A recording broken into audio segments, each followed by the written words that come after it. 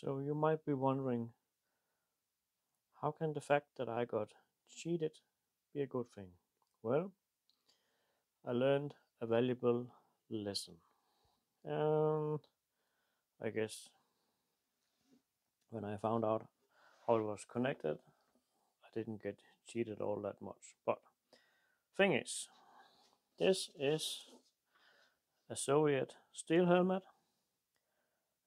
I bought this as a World War II item. It said stamped 42 or 43, and I was bidding on some other things, and I thought, wow, that was cool. So yeah, I won the bidding and got it home. And like other things that I buy, I start to investigate. Um, is it correct? And the lesson that I have learned the hard way, I can't say I didn't know it, but let's rewind a bit. If I had paid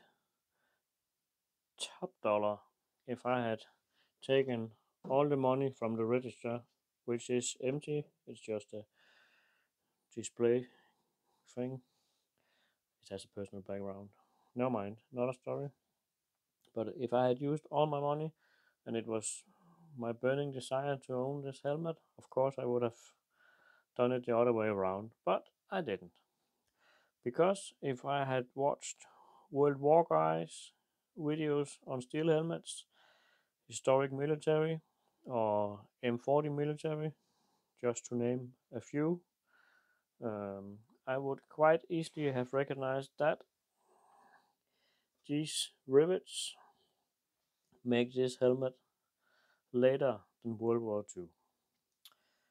Watching those videos from the guys that I just mentioned, from the channels I just mentioned, gives me reason to believe that this is a SSH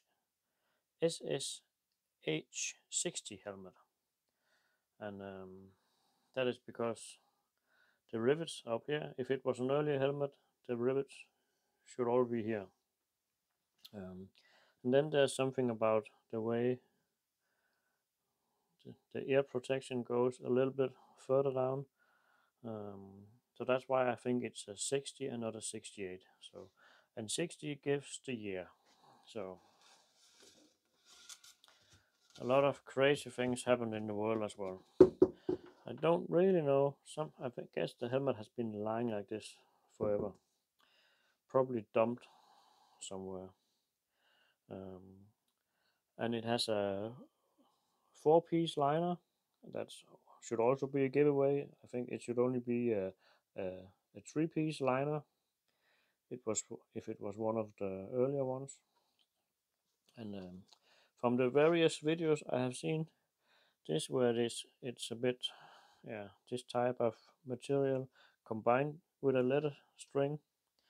Um, that gives me reason to believe that this is the 60 model. Somebody has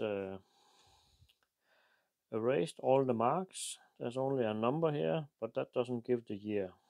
So, and also here, maybe somebody has been trying to find the number or they have erased it. Could that be because it has been used by somebody that has captured it? I don't know. The only thing that's readable, except for the number up here, which is a serial number, is 28 down here. But I think that's maybe the factory. But yeah. But during my research, I also found out that there is no way that you can buy a 36 or 40 helmet for the kind of money I paid for this one. So I didn't get cheated money wise. So it's okay. I'm still happy. I didn't have one before. So, and I learned a new thing yet again. So, but if you are smarter than me, tell me if you think I'm correct that this, for example, makes it a 60 and not the 68 model. I could be wrong, as I have just stated, it has happened before. But what can I say? Writing on some military that it has some kind of war connection, especially World War II, simply usually, yeah, pushes the price up, and that's fair enough. I also bought this another time. It also said World War II. I have no idea yet if that is correct. I paid silly money for it, and I did that because of this extremely crude repair. But if it's correct that it's World War II, I don't really give a shit about this repair. I think was just fun, and I paid like 50 Danish crowns. That is like £5. So yeah, not even 10 euros. So I guess I can live with the risk. But that is a nasty repair. But I can't really see any markings. So if you're a specialist on those belts, what do I call it? I'm lost for words. You know what it is, quite obviously. Well, give me a shout. But yeah, but that's just the way it is. You buy and you learn. Some read a book. I do that as well, but I just buy the thing first and read the book afterwards. Maybe I should change that. But see you in the next one where I think we'll look at some more helmets. See you.